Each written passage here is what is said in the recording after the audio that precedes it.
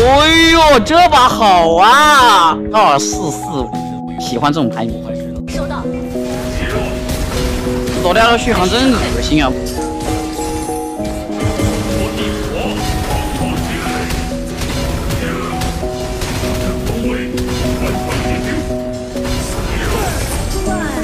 告诉你，狄仁杰凭什么跟我雷震对 A 啊？他是开狂暴的情况下。哥们，你还双黄牌啊？进攻暴君。他人影用大了。这场好灵性啊！高分局就是打的舒服，你知道什么时候开头？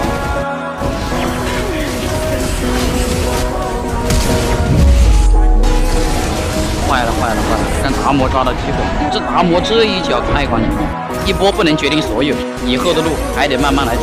你们知道吧？最小的一个点就是个达摩，反而被对上克，那就是个达摩，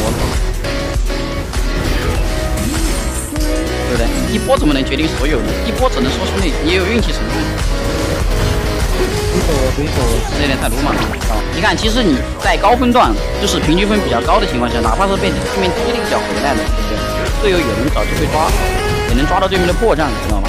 你看你高端局你一打，兄弟你打崩了队友，说什么大不了就下一波继续打。我来了，可以了，打龙去。哎，小心被达摩先手开啊！看这个人已经按耐不住了，有一点了，兄弟。我开了，兄弟，我开了5个。我先点打。打点。